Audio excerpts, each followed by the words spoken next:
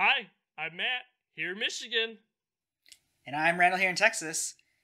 This week, Matt and I are taking a look at Ghostbusters. No, not that one. Ghostbusters. No, not that one. Matt, Ghostbusters.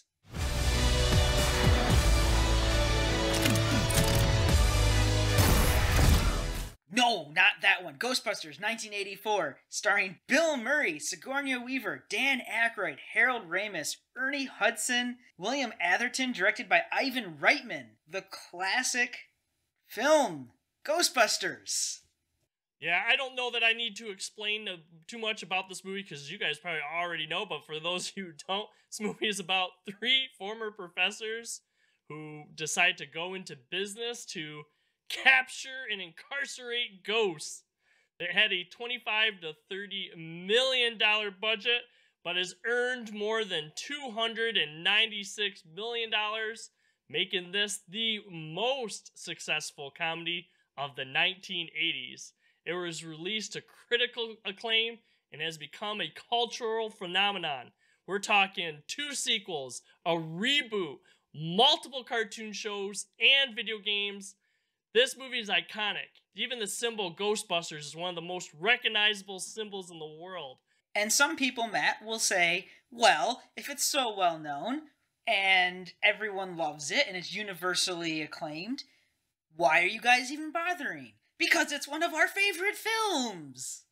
And we want to talk about one of our favorite films. That's why. I love this plan. I'm excited to be a part of it. Let's do it. This is one of those movies that we probably have a lot to say, but we don't really need a whole lot of notes because, I don't know, I would say this is one of those movies that we watch probably once a year, maybe a couple times a year. This is a classic. Why do you like Ghostbusters? What makes it a film worthy of so much praise? I think this is one of those movies that you can enjoy it for many different reasons depending on what age you are. So when I was a kid, my favorite scenes were actually when they were like fighting ghosts and the ghosts were on the screen and stuff. And then when you get older, you start to pick on the humor and stuff. You start to pick up on what the dialogue is actually saying and what it actually means. That's the bedroom, but nothing ever happened in there. What a crime. I think those are part of the reasons that make this movie a classic. That it can be enjoyed by a wide variety of people. Absolutely right, dude. The amount of slapstick in this is actually really low, especially by standards of today. But there's just enough like special effects and lights and fun going on that when we watched it as kids, younger than we should have watched it. But hey, honestly, a lot of that stuff went right over our heads. Yes, 100% correct. The adult humor in this, of which there is ridiculous amounts, I didn't catch. I didn't understand it. Tell you what, I'll take Miss Barrett back to her apartment and check her out. I'll go check out Miss Barrett's apartment. It's what helps this film age so well is as an adult you watch it and you pick up so much more. There's so much subtlety in this film. I don't even remember when it was, but I finally picked up on the, after they incarcerate Slimer, there's just Egon with his fingers, and he's telling Bill Murray's character, he's telling Venkman, this is how much it's going to cost because this is how much money we need. Now, let's talk seriously. Now, for the entrapment, we're going to have to ask you for 4 big ones, $4,000 for that. But we are having a special this week on proton charging and storage of the beast, and that's only going to come to $1,000, fortunately. Heck, if I remember when I first caught it, but I love that it's there and that this movie has tons of that subtle physical humor, subtle, flat comedy in it. It works for all ages. It's ridiculous. That's one of the things, too. This movie is one of those quotable movies. Ray, when someone asks you if you're a god, you say yes! But I think a great part of that is I think you quote different parts of this movie, too, depending on your age. So like I said, there's some parts that when you're a kid, you'll be quoting, and then when you get older and get some of the jokes that you didn't get as a kid, you start quoting those different parts. people look fondly at this movie, and I think it still holds up and stuff well today. Maybe some of the special effects may be a little bit dated and stuff for the 80s, and it is a different time. It definitely is a movie that takes place in the 80s, but I think it's still an enjoyable movie today. You know what's fun about the quotes that you were talking about is, besides just the ridiculous amount of them, we could do an entire review that's just quoting the film, but then we might as well just watch the film. I think we better split up. Good idea. Yeah, we can do more damage that way. I want to take particular, notice to Ernie Hudson's character, Winston.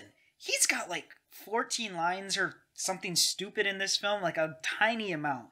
His role in the film kept getting pared back and kept getting pared back and kept getting pared back. But every time he speaks, it's quotable.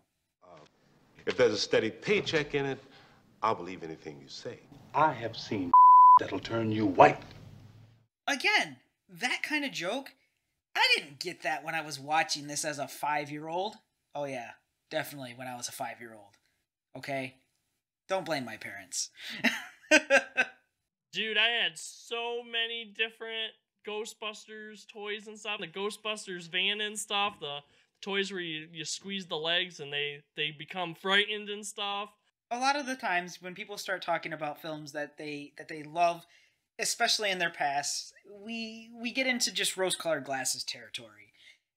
But I'm happy to say that with Ghostbusters, even though there are some things that have not aged, for example, why is Dr. Venkman carrying around anything that could put a patient down the way he put Dana down? Okay, yeah, not aged well. Got it. The film still stands super well. This film still entertains, the jokes still hit, the comedy's still good, and for 1984, the special effects are still fantastic. I mean, yeah, it's not like new, but this is a film I can look back and say, without rose-colored glasses, it's fantastic. I just love like the characters and stuff too. They don't just fit certain roles. I would talk kind of about Ernie Hudson's character a little bit, but man, Rick Moranis, especially in this one too, as a secondary character, I crack up just about every time he's on screen for this.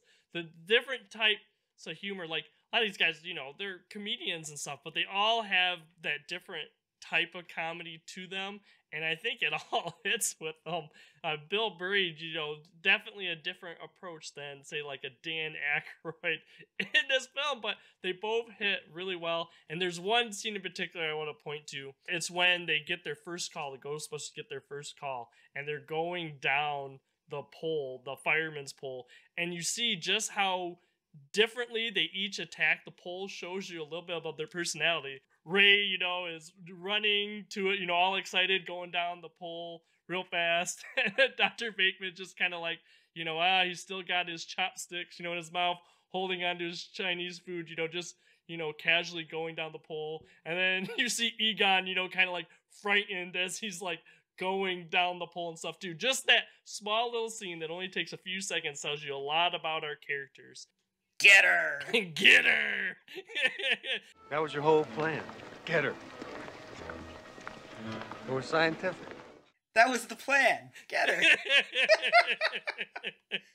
One of the things that Matt and I definitely do all the time, like, we might be in the middle of just any random, normal conversation, and a response to a comment might be a Ghostbusters quote. There's a really good chance that it might slip in from time to time. I couldn't help it. It just popped in there. I do that with other people, unknowingly even, all the time to my wife, my poor wife. And she's like, what are you talking about? And I'm like, it's Ghostbusters. Well, Matt would have got it. One thing I will say is there are parts of this movie that are possibly a little bit scary, especially for younger audiences. I'm just remembering stuff when I was a kid, especially the scene where Dana is getting grabbed by the chair and sucked into the kitchen. That was a scary scene for me. Heck, even some of the dog chase scenes were a little bit scary too.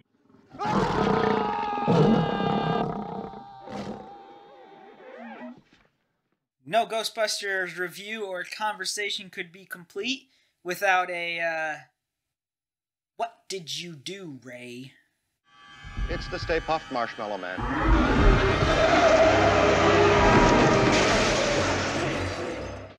I love the behind the scenes of this, and you know, it's definitely the spot where you can really tell in the film at the climax where they use some bigatures or even legitimate miniatures, because the Stay Puft Marshmallow Man's just a guy in a big, you know, a guy in a suit.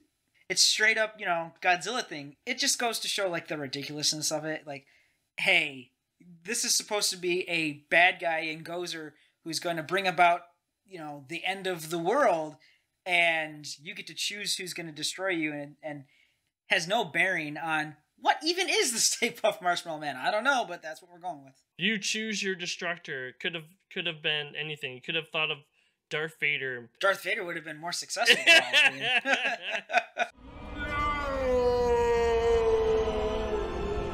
It just goes to show the kind of absurdity that goes into this, you know, this film. And again, it's so enjoyable.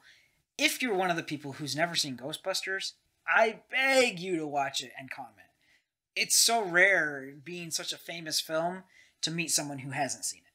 Like I said, if you are one of those people, please comment. Randall and I want to know what you think about Ghostbusters. What do you think of our review? Be sure to give us a thumbs up, subscribe, and hit that bell to get notifications. Just to let you know, we have movies that are reviews, I should say, that come out every Monday and Thursday.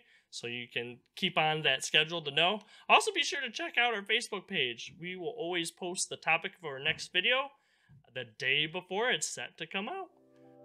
For now, I'm Matt here in Michigan. Have a good day. And I'm Randall here in Texas. I'll see everyone later. Next time on No Market Media. Please consider checking out some of our other videos.